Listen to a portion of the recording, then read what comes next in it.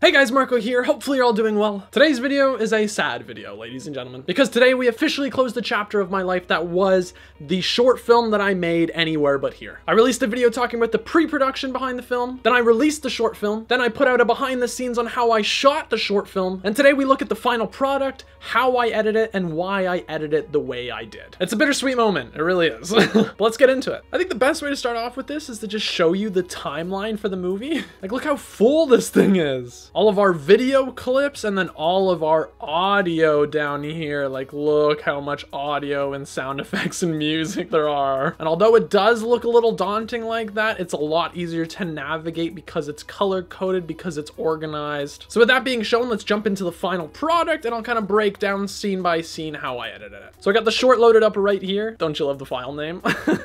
We're gonna watch it together and I'm gonna kind of break down my thought process while editing it. All right, so starting off the film here, we start in our positive dreamland. Our protagonist, Andre, is trying to escape from his really shitty life by escaping to beautiful places like this. And I really wanted to capture that like dreamlike feel, which is why I guess I kind of shot and edited it in more like a dreamy-like state. And pretty much what I mean by that is that we get clip continuity of Andre picking up a rock and then throwing it and so on. But we also get kind of that like montage editing. So you'll see him skipping the rock, then we jump to waves, then we jump back to him throwing and catching the rock. My goal there was to show all the positive attributes that this, environment gives him. It's not just him skipping the rock, it's the sound of the waves, it's the fact that he's throwing the rock, it's the calmness that this area brings him. And that montage editing, kind of dreamlike editing, is then contrasted when we cut right into the TV scene. This effect too right here of like the glitch going in and out was perfect. I really took my time scouring through the internet to find those glitch effects that I felt like fit the theme of this movie. If you want to see a real in-depth tutorial on how I did that edit, let me know. But I just love that sudden turn of events, like that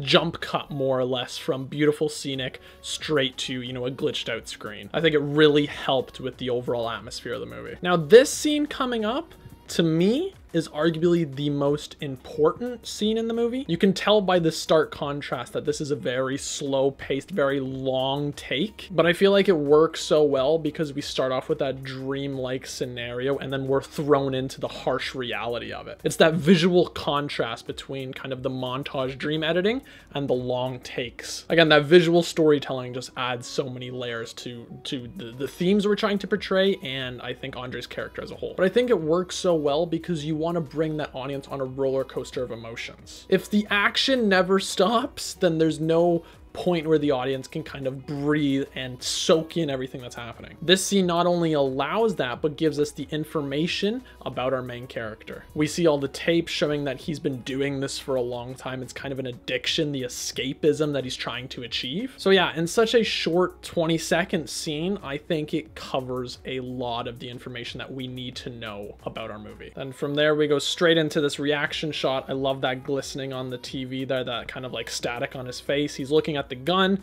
deciding whether or not he wants to use it and everything, but he ultimately decides to go back into the dream world because he feels like it's a little better, even though it's all fake. So now this little transition right here coming up took a while to get right, but I'm so glad I did it the way I did. It's that clip that's playing on the TV right there. That is the exact same clip that we are eventually cutting to, which meant I had to plan and organize shots in a certain way because evidently I needed to shoot this before I shot this scene because I needed this clip on the TV. It's that little extra bit that I think elevates the whole thing. Again, I've talked praises about this shot so many times. I love it. I think the leaves work really well. And we go straight into our another dream scene, which again is kind of cut in a montage-y kind of way to show it's positive to start off when eventually it doesn't. So with this little bit here, the static kind of like cutting out of the music, I think is a perfect time to talk about the sound editing and like sound design of this movie. I don't think I ever worked harder sound design wise than I did on this. It took a while, but I wanted to find that right sound and noise that really resonated with the theme of itself, because there's a lot of static noise that you can get, but a lot of it's like either too goofy or it's a little more fun. I wanted something that sounded disturbing and desperate, and I often found that by layering audio tracks. I love this little bit here too where he sees the gun.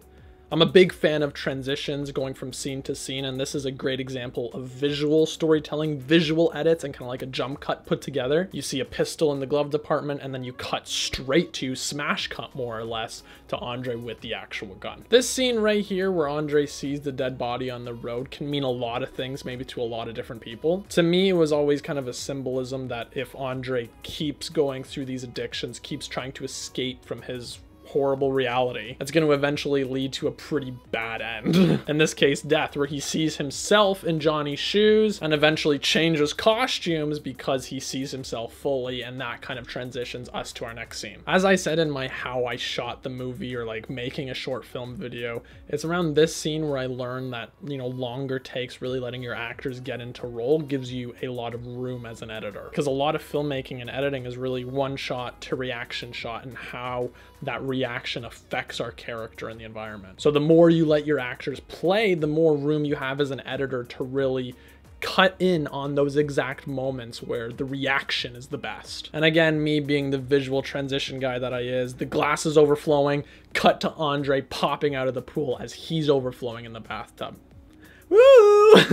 This oneer shot here we talked a lot about in my shooting or making of video. And I had said I had taken so many takes, and I cut out a lot, and I threw a lot of clips in the garbage, and that was just mainly the timing. Whichever ones felt better pacing wise, those are the ones I kept. And this evidently I felt was the best in terms of framing and in terms of pacing. I love this little edit here too, because you see him looking in the mirror, and then you get a shot here of him on a TV screen to symbolize him watching himself in these dreams, and then it glitches back into reality right after this, and it's just originally I had it so it was just kind of like his reaction in the mirror, and then it jumps pretty much straight to him kind of gasping back, but it felt a little disjointed, not as cohesive as I would have liked. So by reshooting certain parts, this scene, like Andre on the TV here, was a reshoot I did while editing. Really helped stitch that little transition together. And then we get to arguably my favorite scene in the movie, like the climactic finale, which he gets to his real world. He thinks he's out, he thinks he beat the addiction, he's glad that he got out, to then reveal the bloody nose and to show us that he's not out of the cycle, his addiction has consumed him, and that's where we get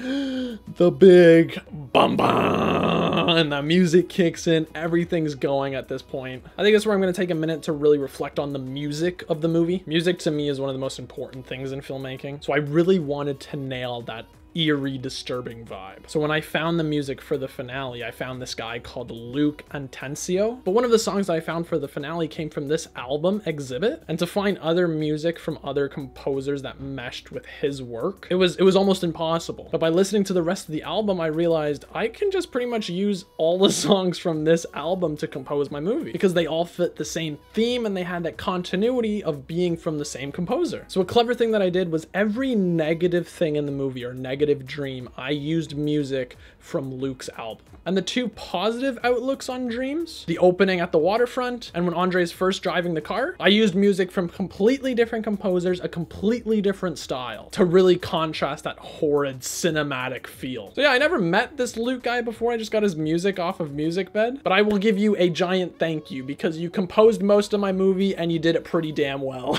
So hats off to you, sir. That music just works so well in this ending scene. And then I keep cutting back to the screen here, showing the static, showing Andre's getting deeper and deeper into this. And then we cut to probably my favorite shot in the movie. Again, going back to that long take and really letting Andre act it out. Look at that. Look at that acting. You can just tell this guy has lost everything. He's about to lose everything. Now, when I originally thought of the idea for the movie, this shot right here was pretty much like the shot for me. I knew I wanted like the head falling down, or like a silhouette here with the TV in the background. It just looks super cinematic, and it gives us a lot of layers as well to work with. And then again, cutting right back to the static, we're further in. Andre's further in. It consumed him.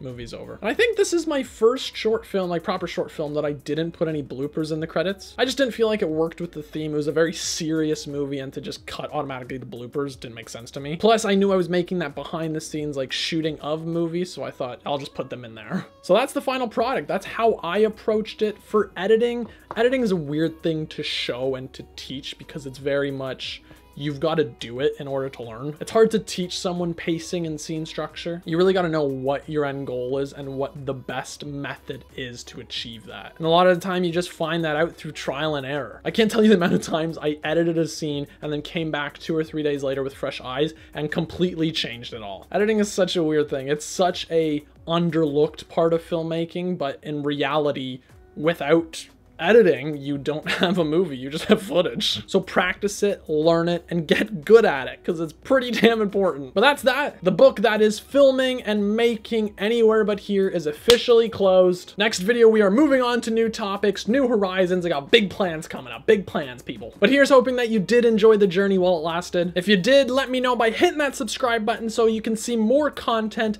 like this. Follow me on all my socials, they'll be down in the description. And until next time, I'm Marco Pereira. Ciao for now.